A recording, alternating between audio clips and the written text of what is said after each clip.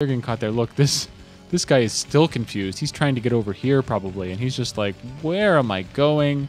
Where are my squad mates? Can somebody please repair me? A bump, what? All right, okay. It's finally gonna make it over to join with the rest of the guys. And Mutalisks just continuing to mass up and flock. Natural expansion is up and running, and these sunken colonies are going down. Upper left, quite well defended. 5 sunken colonies. So it's going to be hard to break that with Goliaths. I mean, with this many Goliaths, you could do about anything. But, of course, dangerous for him to leave the base anytime soon.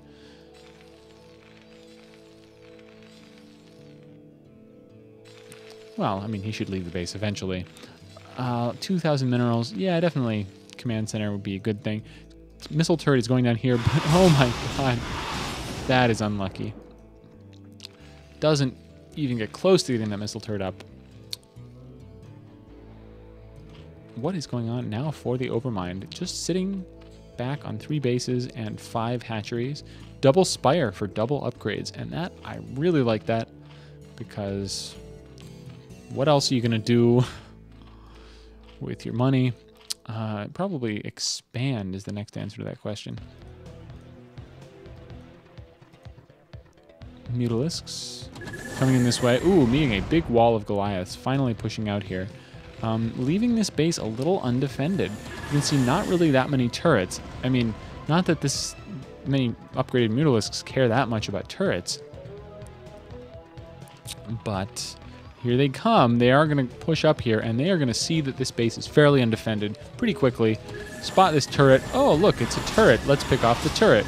Hey, there's no more Goliaths. Let's pick off some SCVs. Oh no, there's some Goliaths here, so I'm gonna go after those. But oh no, these Goliaths cannot get up. All these buildings doing such a great job at keeping Xtermz away from his own mineral line. So getting some shots off in these Mutalisks, but look at how many SCVs they're killing. Oh my god, this is crazy. Still just a few Goliaths over here, so he's actually might pick off a few of these. No, okay.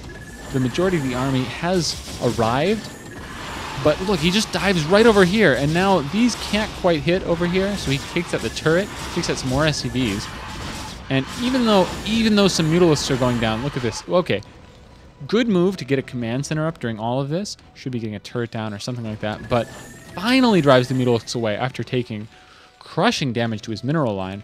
So going to have to rebuild quite a lot of SCVs. His mineral count is quite high, so he's probably not too worried about that kind of loss of SCVs, but eventually it will catch up to you. 4th base has been completed for the Overmind.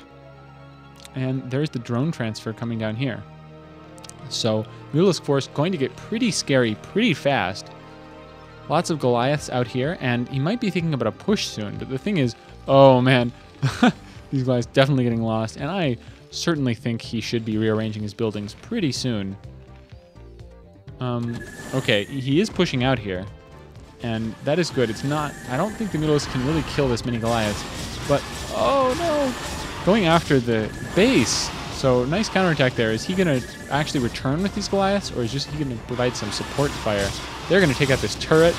They're going to shut down this expansion. Not that this expansion was running that much anyway. Oh no, so many Goliaths just caught back here.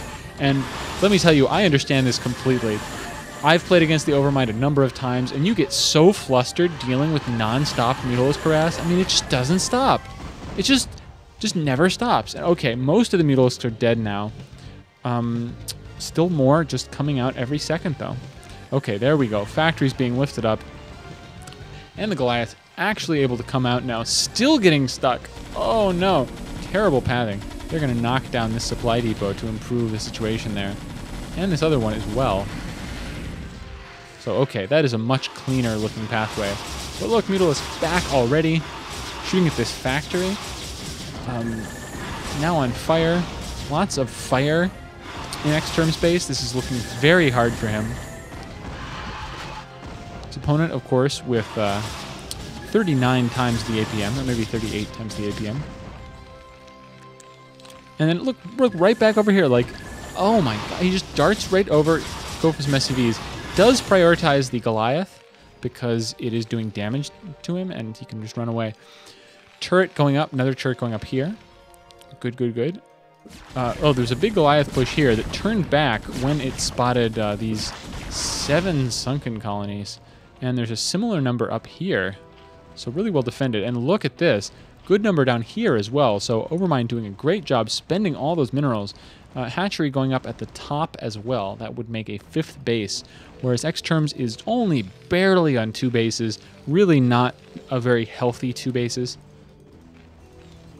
Almost completely mined out in his main. No, not almost completely. Yeah, getting to be completely mined out in his main. Although so is the Overmind. Yeah, this expansion is not healthy at all. Oh, a bunch of engagements down here. These Modulists just continue to pick at the Goliaths. And every time they get a Goliath, you know, that's 1 fewer Goliath on the map. And Oriol just has not had his gas up high enough to keep really good Goliath production. Good number here, fighting off that flock of Modulisks pretty well. But there's just so many sunken colonies this game.